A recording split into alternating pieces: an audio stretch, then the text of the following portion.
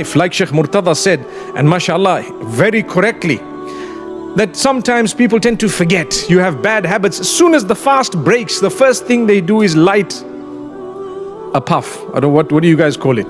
Subhanallah. Cigarettes, okay. And the next best thing is they continue. The other day I was speaking to a crowd of people and saying, you know, seeking Allah's forgiveness is not that you're sitting with your shisha and whatnot, and every little puff you're taking, you're saying, Astaghfirullah, Allahumma innaka afuun tuhibbul afwa fa'afu anni, then another, Allahumma innaka afu. That's not how it works. That is not how, but people are doing this. May Allah Almighty grant us forgiveness. They ask you, but is it really, really haram?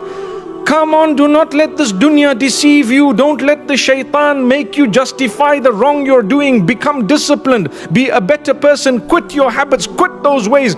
You know what? When you do that for the sake of Allah, your soul begins to shine in a beautiful way. You start thinking of other good things. You start thinking of other good things.